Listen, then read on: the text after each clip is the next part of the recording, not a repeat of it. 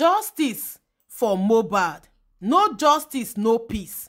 My people, Mohbad childhood friend Primeboy don vex come out again o. Primeboy say he's so disappointed at Iya Mohbad Abosede. Say as a mother, Iya Mohbad suppose get the interest to seek justice for a late son, but no, e dey back WUMMI. E dey do unnecessary thing for social media without fighting for justice for her son.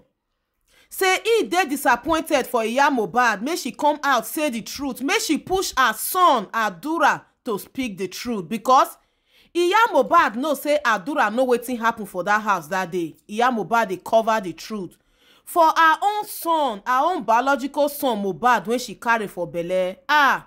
Primeboy even went as far to shed tears. Say Mama Mohbad na disappointment to motherhood. Say motherhood is far from Iya Mohbad because Iya Mohbad no do well at all as a mother. My people, make we listen to Primeboy. Guys, this is deep. Primeboy don scatter the table leg. Iya Mohbad, push your son to speak the truth. Your son Adura know what happened. Stop hiding the truth. Guys, let's listen to Primeboy. This na Vaolebas TV. Hit on the follow button. Subscribe to my YouTube channel and remember to put up the post notification bell. Now, wow, justice for Mohbad. No justice, no peace. Guys, let's watch the video together. You think that woman don't know anything about Mohbad's death? God punish you. Any shorty. Ayé ni máa bàjẹ́ ni Ọlọ́run á dín igi bẹ́ẹ̀ sí náà gbá yín ni. Kẹ́ lè mọ̀ bó ṣe ń rí. For you to know how painful it is. Any shorty. It's not easy. Ìyá Mohbad, mi fẹ́ mọ̀ nǹkan tó bá máa mọ̀, nǹkan tó bá wẹ̀. Say the truth. Push your son to say the truth. Ẹ tó bá mọ̀ ọ̀kan pa ẹ̀ tí wọ́n ẹ lọ sọ tòótọ́. Tó bá máa pa ẹni kó pa ẹ́ jẹ́ kó sọ tòótọ́. Let them, because the truth cannot be hidden. The truth cannot be hidden. The truth is out already. But kẹ́ lè mọ̀ pé Ọlọ́run wà lórí ìtẹ́, Ọlọ́run ń ṣiṣẹ́. Ẹ mọ̀ pé tọ́lọ́run bá fẹ́ fìyà jẹ èèyàn, Ọlọ́run máa fìyà jẹ èèyàn lọ́nà àrà. Mọ̀ Ọlọ́run, ìwọ̀nba tí mo mọ̀ bí Ọlọ́run ṣe tóbi tó, the little I know about God is that when God comes, nothing else. When God is here, nothing else is there.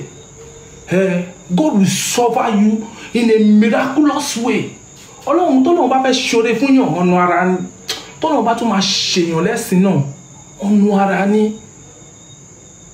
So ọ̀nà ara làwọn people yìí fẹ́ fi ṣẹ̀sìn. Ṣé ti rí ẹ̀sìn ara rí? Fẹ́ òbí ẹ ti rí ẹ̀sìn ara. Lẹ́sìn nìkan máa ti ṣe lẹ́sìn Ọlọ́run jẹ́ kí lẹ́sìn kan orí ẹ̀sìn ara. Ẹ̀sìn ara, ẹ̀sìn ara, ẹ̀sìn ara, ẹ̀sìn ara.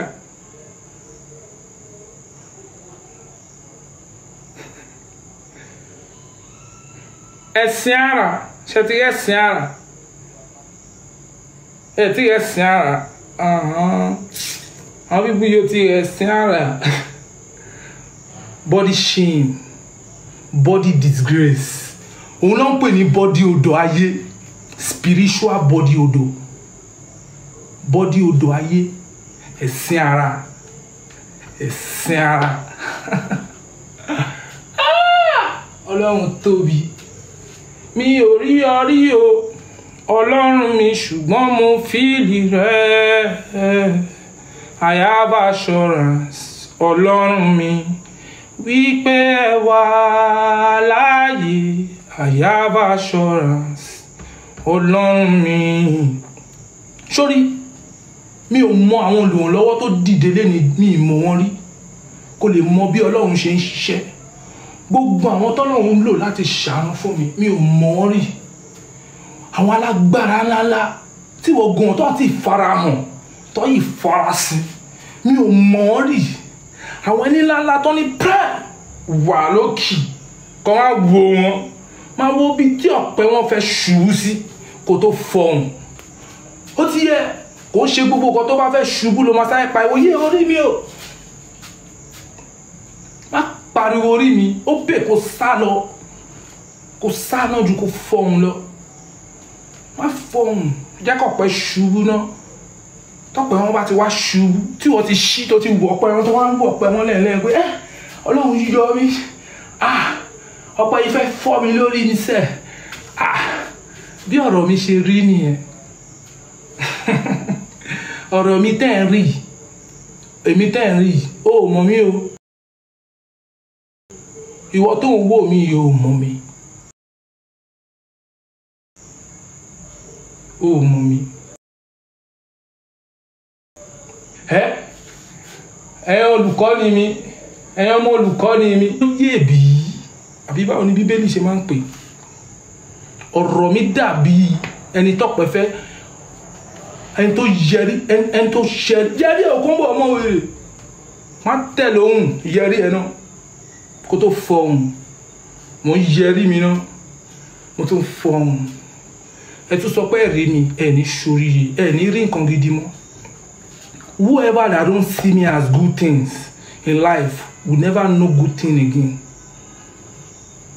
Whoever, because Ọlọ́run sọ nínú ọ̀rọ̀ rẹ̀ ó ní gbogbo nǹkan tó ń dá dáradára ni. Àfi yìí tó bá ti ṣègbé nìkan la máa kọ̀ bí Sátánì bá ṣe kọ̀ Sátánì. Èmi ò ṣẹ́ ní ẹ̀kọ́, èmi ò ṣẹ́ ní ìgbé, èmi ò ṣèmọ̀ṣẹ́ Sátánì, èmi ò ṣe Sátánì.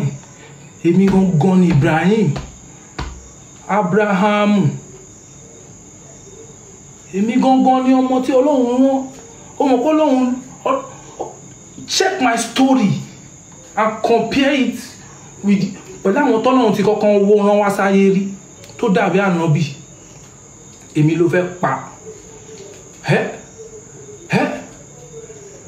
When Ibrahim Ànábì Abraham alayhi salatu wa salam he want to kill his son ó fẹ́ pa ọmọ ẹ̀ Ọlọ́run débẹ̀ Ọlọ́run rán áńgẹ́lì sí pé lọ sọ fún pé kó má pa ọmọ ẹ̀ mà wá fún ní ẹran for you to know how kind my God is ó máa dán ẹ wò má fòyà ìwọ ó rí kùlẹ̀kùlẹ̀ ayé má bẹ̀rù má jẹ́ kó mìíràn má jẹ́ kó mìíràn má jẹ́ kó mìíràn má jẹ́ kó mìíràn no let them shake you ó rí wọn lóríṣiríṣi lọ́nà àrà lóríṣiríṣi ó rí wọn má bẹ̀rù bíbélì sọ kùránì sọ ó ní ìwọ ọmọ mi má bẹ̀rù dúró nínú Olúwa mo dúró nínú Olúwa mo dẹ̀ sọ jáde gẹ́gẹ́ bí Olúwa ti gbẹnu mi sọ pé gbogbo ẹ̀yin tẹ́ mọ̀ nípa ikú lérí Olúwa ẹ yé fún babaláwo lówó mọ́ ẹ yé fún wòlíì lèké lówó mọ́ ẹ yé fún àfáà èké lówó mọ́ ìdájọ́ yín kò ní ju ọdún yìí lọ. àwọn ilé òbí àwọn ìṣeré ni wọ́n bí abẹ́ ó ti ṣáyó oyè ó ti eléyìí tí mo gbé ẹ máa mọ̀ lára ẹ no dey tell person they dey tell person spending they no dey tell person. You were in court or one pretend and ṣe bí pò ń gbọ̀n why won't you be scared? Kí ló dé tí ìwọ kì yóò wá ó máa gbọ̀n ni ó gbọ́dọ̀ gbọ̀n because kí ló mọ̀ tó fi pa.